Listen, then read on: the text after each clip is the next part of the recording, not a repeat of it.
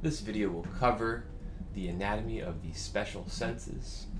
Most of this material comes from chapters 14 and 15 of OpenStax Anatomy and Physiology, and additional content was taken from Gray's Anatomy.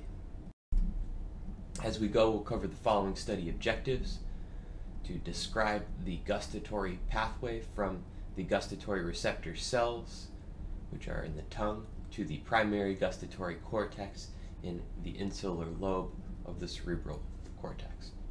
We'll describe the olfactory pathway from the olfactory receptor cells in the superior nasal cavity to the primary olfactory cortex of the temporal lobe. We'll identify the major structures of the eye, including the components of the fibrous, vascular, and nervous tunics. We will look at the anterior and posterior cavities, which are separated by the lens. Then we will identify accessory structures of the eye, including the palpebrae, caruncle, lacrimal apparatus, and eye muscles. We'll describe the visual pathway from photoreceptors to primary visual cortex in the occipital lobe. We'll identify the structures of the external, middle, and inner ear, and then describe the auditory pathway from the auditory hair cells of the inner ear to the primary auditory cortex of the temporal lobe. Here we can see an illustration showing the tongue and the different types of papillae that are found on the tongue. So there are fungiform papillae that have a mushroom shape. There are filiform papillae that have a more elongated shape, and foliate papillae that are broader, have a broader shape.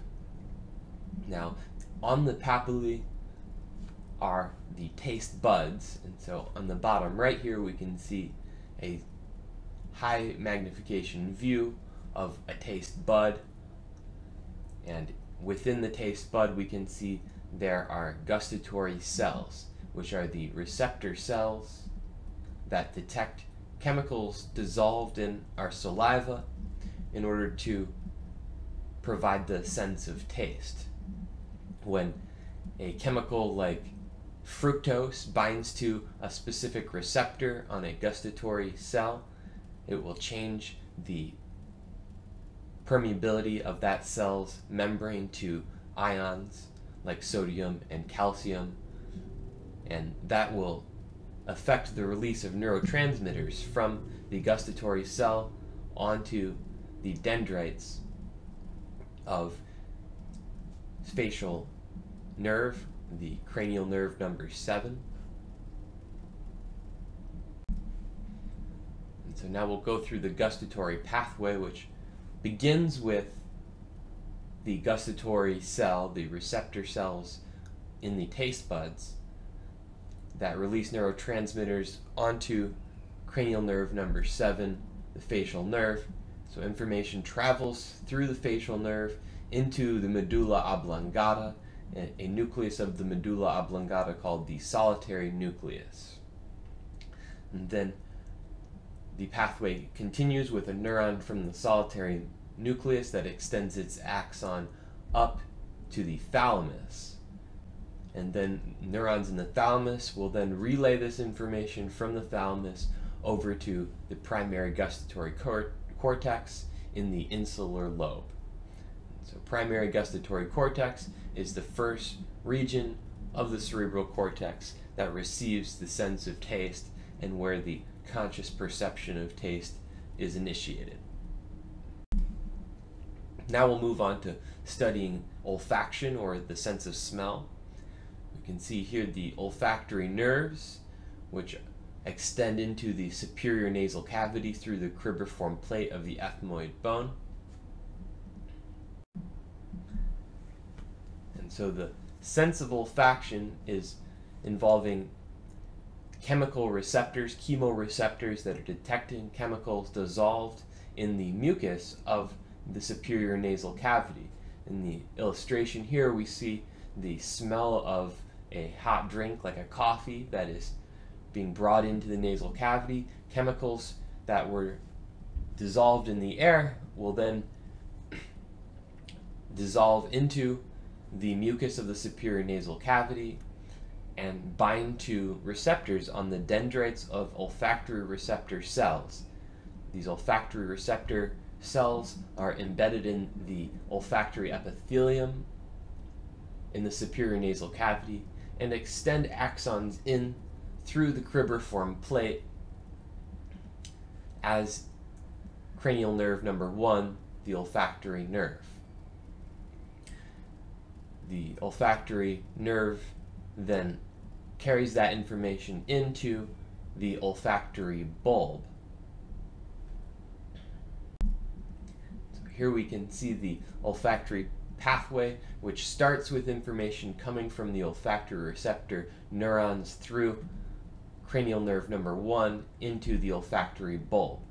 Then from the olfactory bulb, axons project out through the olfactory tract to reach primary olfactory cortex in the temporal lobe, where the conscious perception of smell will be initiated.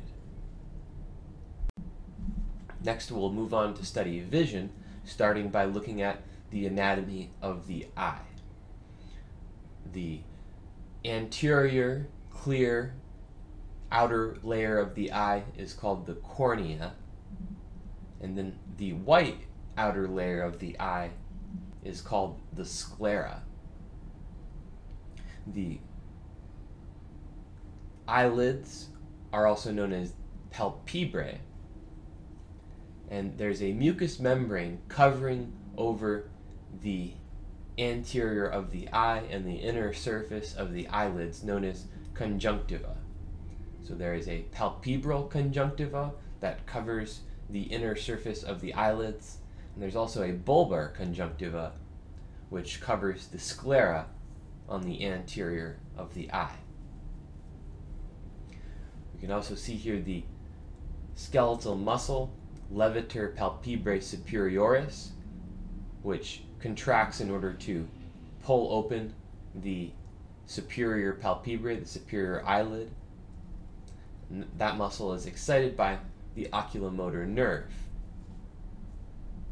We can also see here the orbicularis oculi muscle, which is excited by the facial nerve and contracts in order to close the palpebrae, closing the eyelids. There are extraocular muscles that are skeletal muscles that insert onto the sclera, the white part of the eye. We have superior rectus that will contract to direct the gaze upward, inferior rectus that will contract to direct the gaze downward, medial rectus will contract to direct the gaze towards the midline. We can see there are oblique muscles, like the inferior oblique muscle, that can rotate the eye in the socket. And all of those muscles, superior rectus, inferior rectus, medial rectus, and an inferior oblique, are all excited by cranial nerve number 3, the oculomotor nerve. Now there's also a superior oblique muscle, and the superior oblique muscle attaches to a cartilage of the frontal bone known as the trochlea, which functions as an anatomical pulley to redirect the force of the superior oblique muscle so that the eye can rotate within the socket. When the superior oblique muscle contracts, it will cause the superior part of the eye to rotate towards the midline, and the inferior part will rotate out laterally. This muscle is excited by the trochlear nerve, and so the trochlea is the cartilage that's the anatomical pulley for the superior oblique muscle, and the trochlear nerve, cranial nerve 4, excites the superior oblique. And then the last of the extraocular muscles is another rectus known as the lateral rectus. And so the rectus muscles are all pulling straight. lateral rectus pulls straight on the lateral side of the eye in order to direct our gaze away from the midline. And directing our gaze away from the midline, just like moving a limb away from the midline, can be called abduction. Abduction, abduction. And the nerve that excites lateral rectus is cranial nerve number 6, the abducens nerve. So the abducens nerve will excite lateral rectus to perform abduction of the eyeball, to direct our gaze laterally.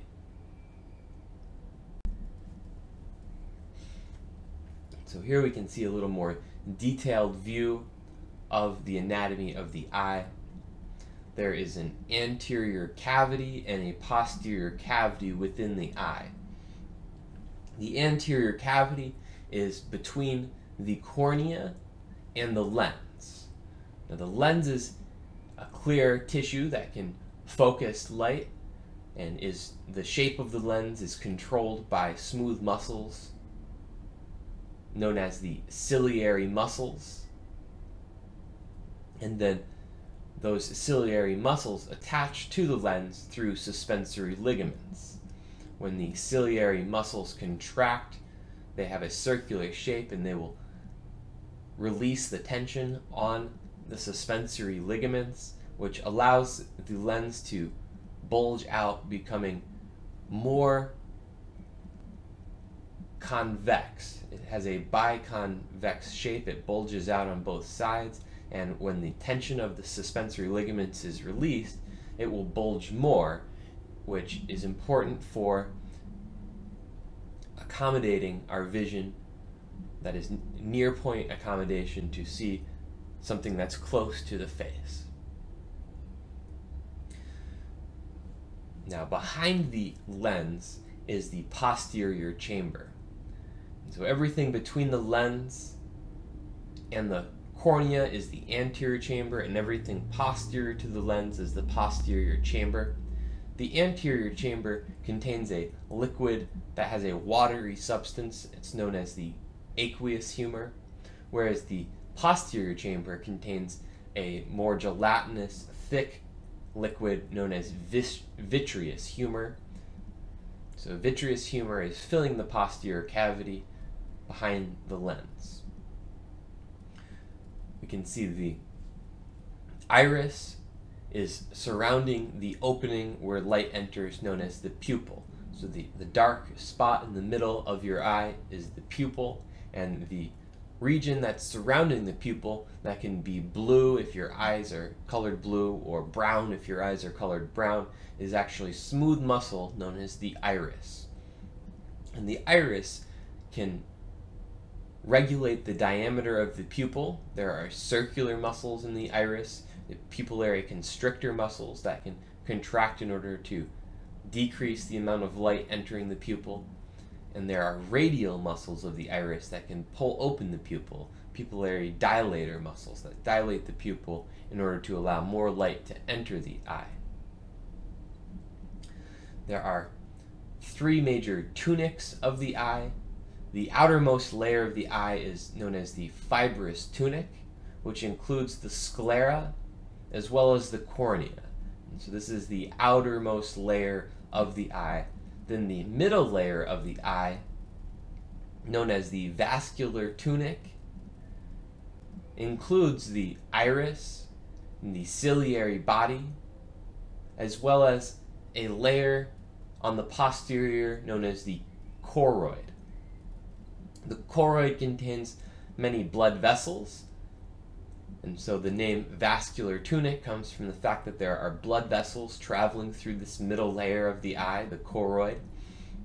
And there's also melanocytes in the choroid layer that produce a dark pigment, melanin, in order to prevent reflection of light within the eye. The deepest layer of the eye is known as the retina. And the retina contains the neurons inside of the eye and photoreceptor cells that detect light. And so the retina is also known as the neural tunic. And There's a neural layer of the retina, which is the deepest layer, as well as an epithelium, which is the most superficial layer of the retina. The retinal epithelium contains melanin, so it's also known as the pigmented epithelium, and that melanin also functions to reduce reflection of light inside of the eye to help give us sharper vision. And the neurons in the retina relay information out through the optic nerve. The region where the optic nerve attaches to the retina is known as the optic disc, and there are no photoreceptors in the optic disc, and so this region of the eye is not sensitive to light and therefore gives us a blind spot. There's no photoreceptors at the optic disc where the optic nerve attaches to the retina, and so we have a blind spot of the retina. And then we can see in this image just above the optic nerve attachment is a region known as the fovea centralis. And so fovea centralis contains only cone-shaped photoreceptors. So there are two different types of photoreceptors, cones and rods. And the cone-shaped photoreceptors give us very high resolution, very detailed vision and colored vision. And the fovea centralis contains only cones and no rods. Whereas as we move out from fovea centralis, the concentration of rods becomes higher and the concentration of cones becomes lower. There is a region surrounding fovea centralis and including fovea centralis known as the macula lutea, which is literally translated as the yellow spot. The macula lutea is a yellow circular region of the retina that has a high concentration of cones and a relatively low concentration of rods.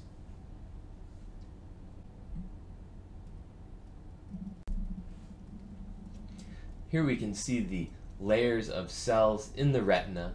The most superficial layer of the retina is the pigment epithelium.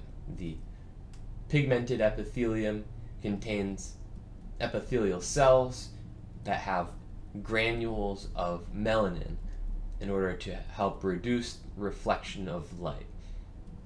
Then just deep to the pigmented epithelium are the photoreceptor cells in the photoreceptor cell layer.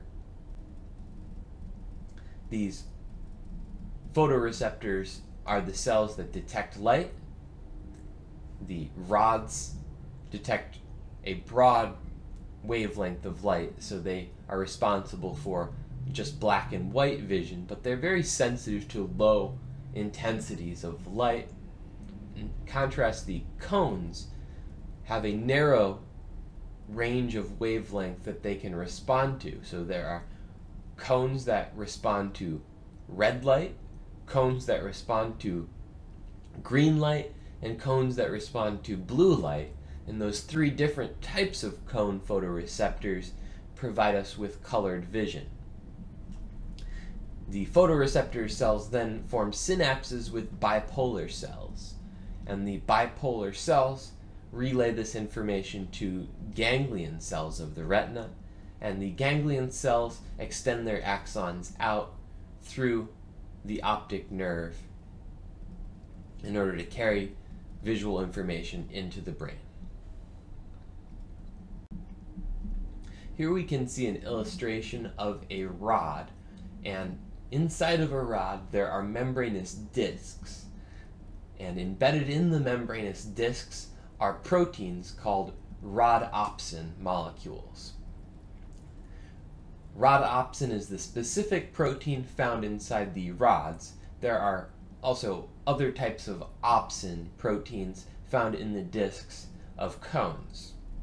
And so the general idea of how a photoreceptor detects light is the same for rods and cones. The only difference is the wavelength of light that's detected is more specific for the cones. When a photon of light is detected by the opsin protein, a chemical inside of the opsin changes shape. This chemical is known as retinal. And so during the resting state, when there's no light being detected, opsin contains a cis-shaped retinal. And then the energy from a photon is absorbed by cis-retinal and converts that cis-shaped retinal into the trans-shaped retinal. And as the retinal changes from the cis to the trans isomer, that changes the shape of the opsin, which leads to a cascade of signaling events inside of the cell that will affect the release of neurotransmitters from the photoreceptor cell onto the bipolar cell. And so this process is known as photoisomerization, where retinal changes from the cis to the trans isomer.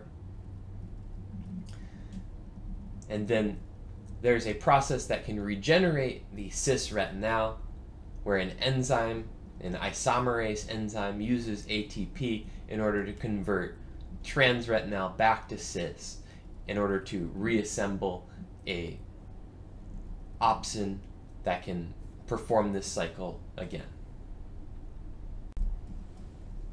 So here we can see the color sensitivity of the different photopigments found in rods, blue cones, green cones, and red cones.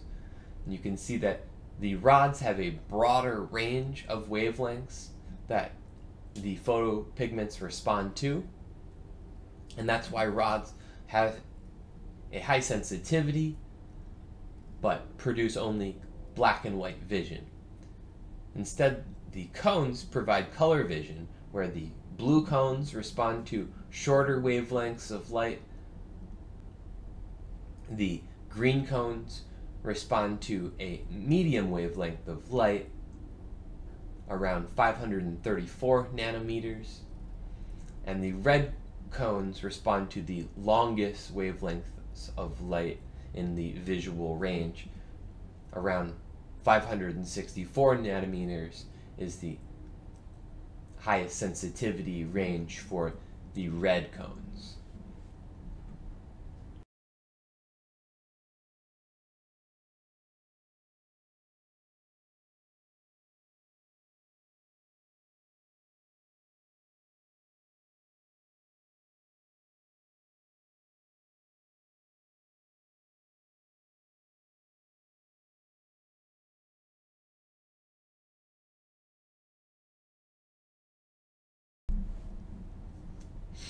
Now we'll go through the visual pathway, which starts with light entering through the pupil and landing on the retina and exciting the photoreceptor cells, which release neurotransmitter onto bipolar cells, that release neurotransmitter onto retinal ganglion cells, and the retinal ganglion cells extend their axons in through the optic nerves.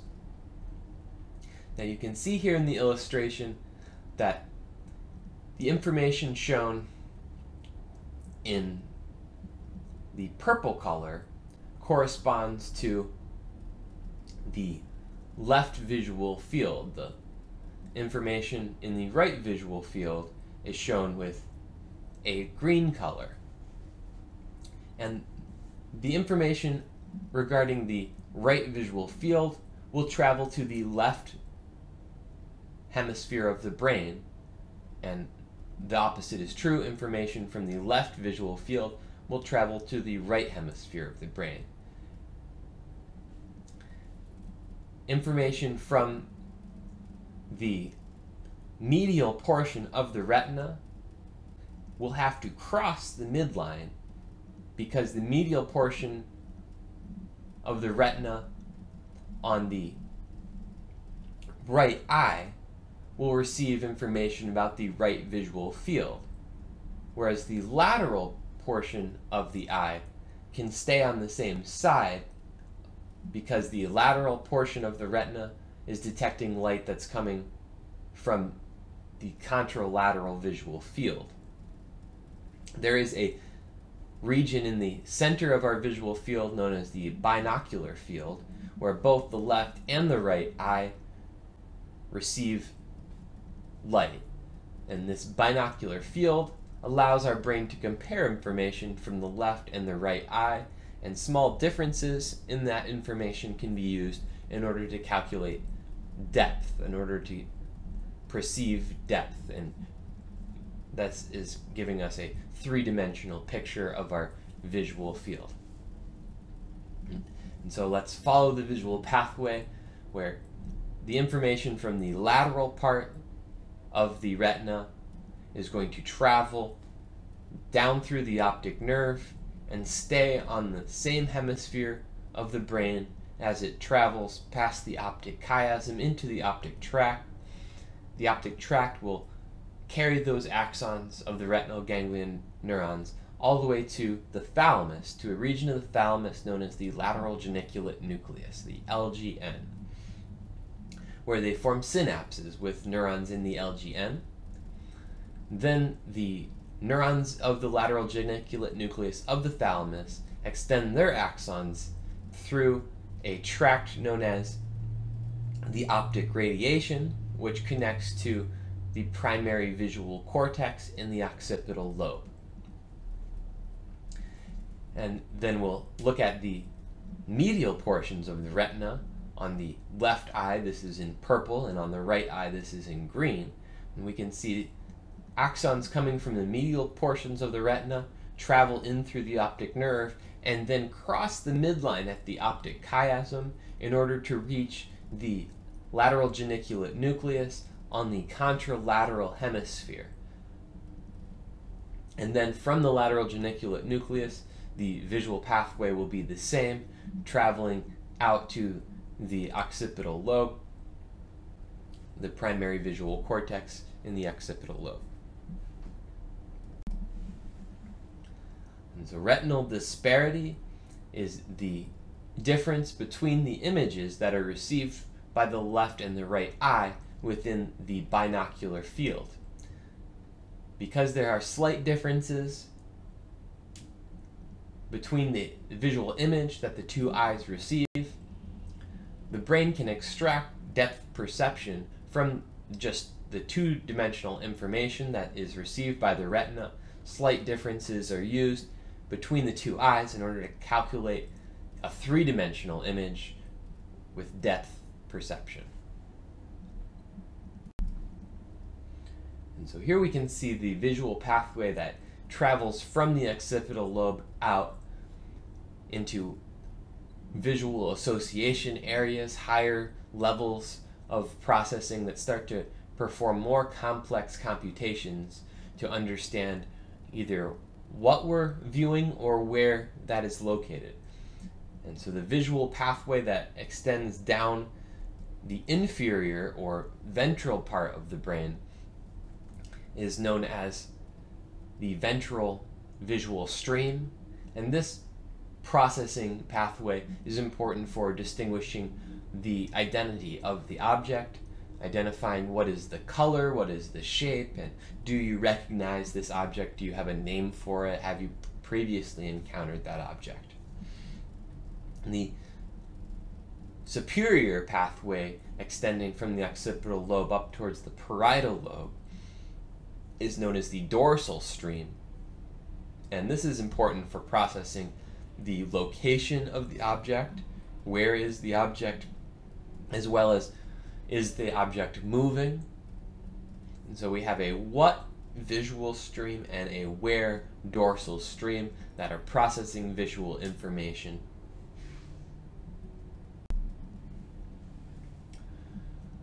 Here we can see the regulation of the iris by the autonomic nervous system to control the diameter of the pupil.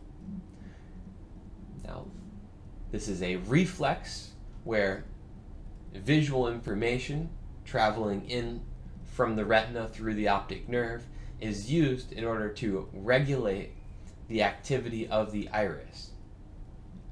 So information coming in through the visual pathway travels into a region of the midbrain,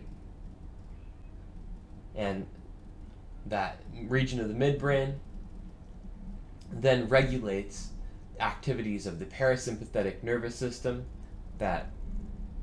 where neurons extend their axons out through the oculomotor nerve into the iris in order to stimulate contraction of the pupillary constrictor muscles, the circular muscles of the iris, which will constrict the pupil, decrease the diameter of the pupil, in order to decrease the amount of light entering the eye.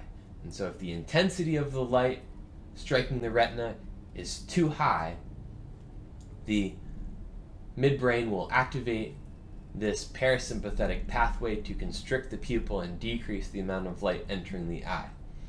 In contrast, if the light entering the eye is too dim, then a sympathetic pathway will be activated, and the sympathetic pathway will cause pupillary dilator muscles of the iris to contract, pulling open the pupil, increasing the diameter of the pupil, so the pupils dilate, allowing more light to enter the eye. So here we can see the pupillary reflex pathway, which starts with visual information entering into the retina through the optic nerve and traveling in to the midbrain. And then from the midbrain, where there's a control center that will process this information, the efferent pathway travels out through either parasympathetic or sympathetic fibers that travel in to regulate the iris. We can see here the oculomotor nerve is one of the efferent pathways that carries the parasympathetic fibers in order to constrict the pupil in response to a bright light. Now we're going to move on to study hearing.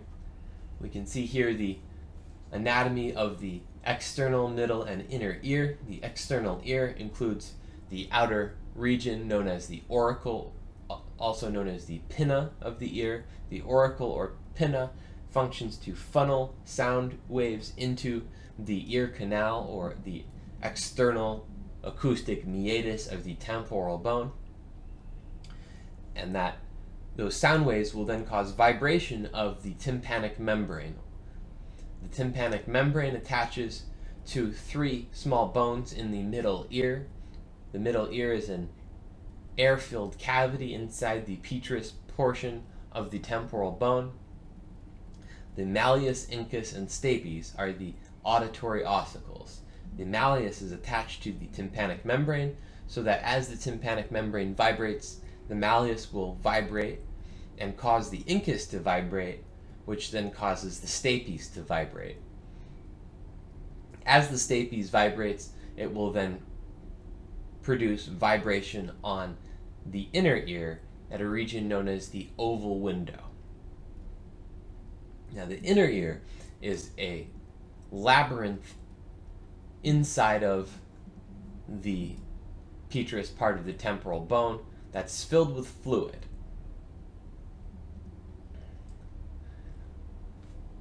We can also see that there is a gustation tube that connects to the middle ear, and this gustation tube is a passageway allowing air to equalize pressure in the middle ear by connecting to the superior part of the throat, the nasopharynx.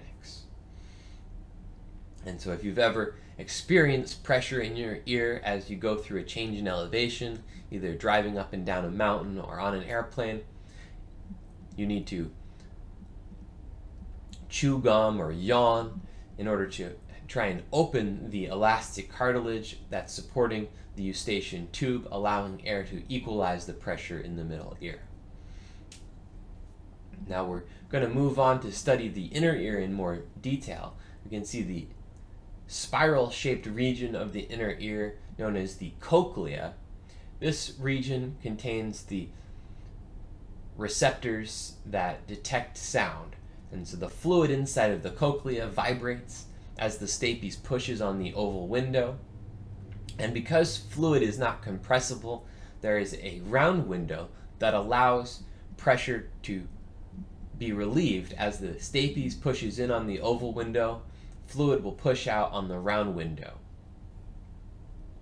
And as that fluid vibrates, it's going to lead to changes in neurotransmitter release from auditory hair cells, that are the receptor cells inside of the cochlea, that release neurotransmitter onto the dendrites of bipolar neurons that are found in the cochlear division of the vestibulocochlear nerve, cranial nerve number 8.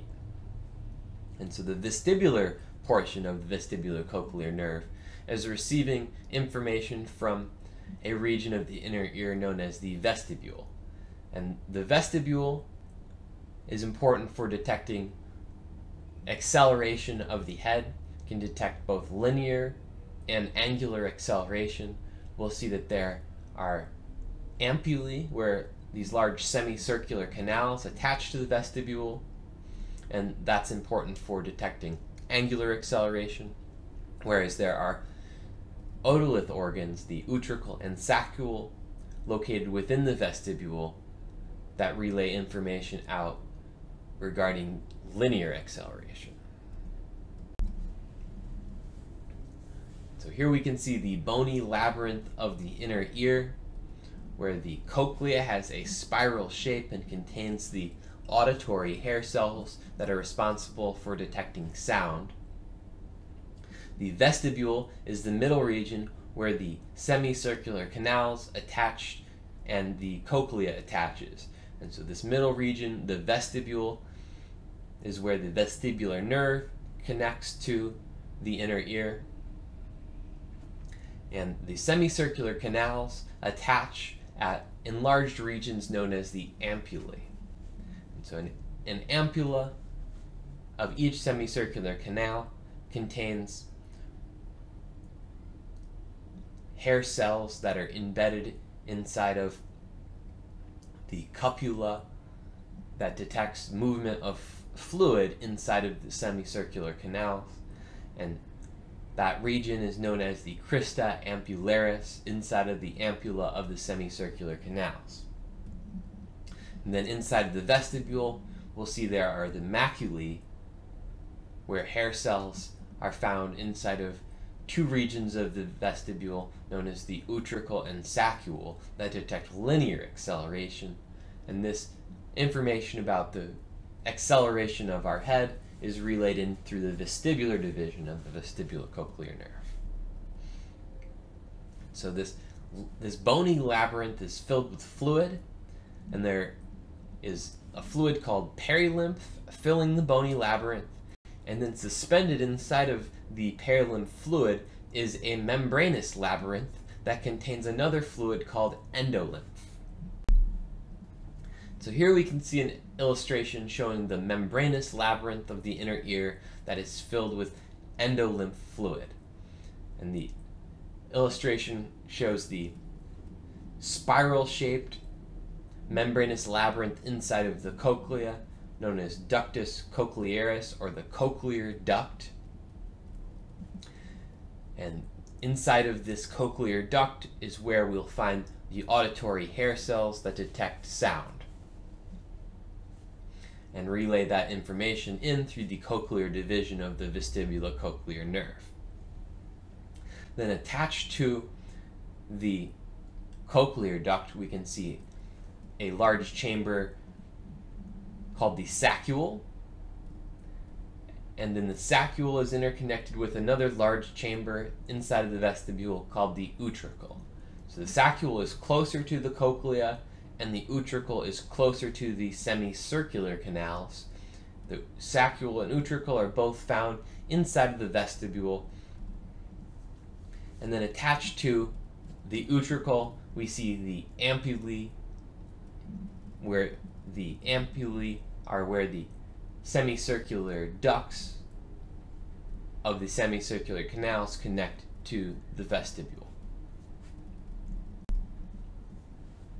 So now we're going to go through a little more detail of how sound is relayed in to the auditory hair cells inside of the cochlear duct.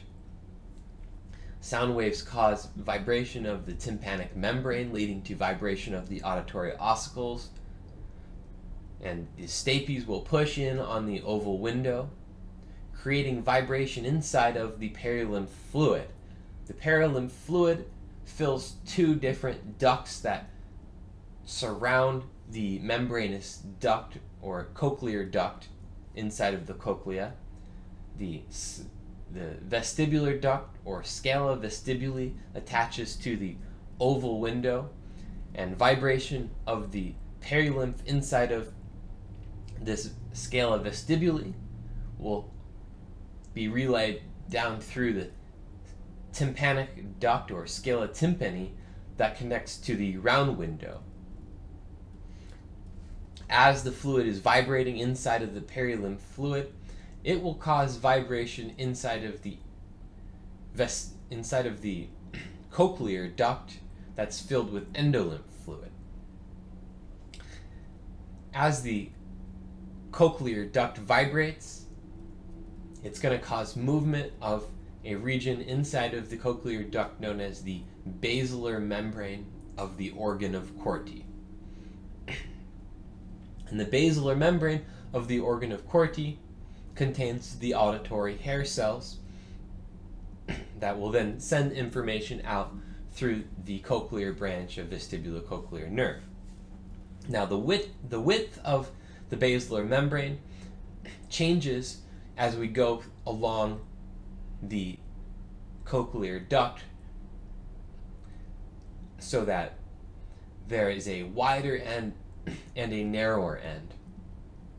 And this wider end will respond to a different frequency of sound waves, or a different pitch of sound waves, than the narrower end. And so the pressure will bend the membrane of the cochlear duct at a particular point where we have the maximum vibration for that frequency, which will cause the hair cells in the basilar membrane to vibrate, and then those hair cells will release neurotransmitter onto the dendrites of bipolar cells.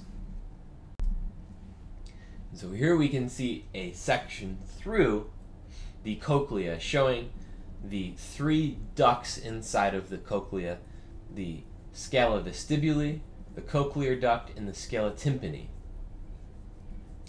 And as the perilymph fluid inside of the scala vestibuli and the scala tympani vibrates, it causes vibration of the cochlear duct in the middle that's filled with endolymph fluid. We can see inside of the cochlear duct is a structure known as the organ of Corti. Now the organ of Corti consists of a basilar membrane where there are auditory hair cells that extend up to attach to the tectorial membrane. Now the tectorial membrane is more rigid than the basilar membrane. So as the fluid of the perilymph is vibrating, it will cause vibration of the basilar membrane relative to the tectorial membrane, leading to bending of the auditory hair cells. So here we can see a higher magnification view of the auditory hair cells in the organ of Corti. These hair cells have stereocilia that are extensions from the apical surface of the cell that attach to the tectorial membrane.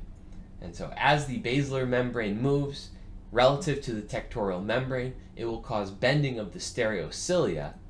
The stereocilia are connected by tethers called tip-link proteins that open ion channels or close ion channels, affecting the permeability of the hair cell membrane to ions, which will affect the release of neurotransmitters from the hair cells onto the dendrites of bipolar cells. And these bipolar cells have their cell bodies found in the spiral ganglion that travels along the cochlea and extend axons in through the cochlear division of vestibulocochlear nerve. Here we can see a higher magnification view using a light microscope showing the organ of Corti inside of the cochlea, where the tectorial membrane is found attached to the auditory hair cells that are embedded in the basilar membrane. So here we can see a schematic of the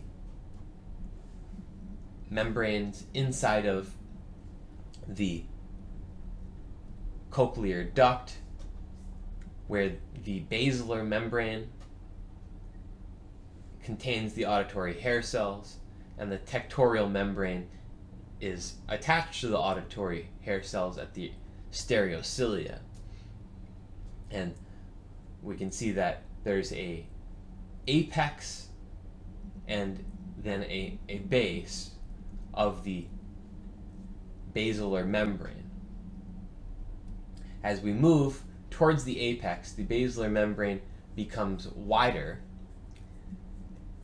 and that wider basilar membrane will vibrate in response to lower frequencies of sound, whereas the base that has a narrower width will vibrate to higher frequency.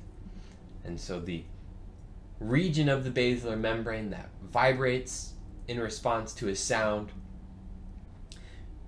provides us with selectivity to the pitch or frequency of the sound. A high frequency vibration corresponds to a high pitch sound, whereas a low frequency vibration corresponds to a low pitch sound.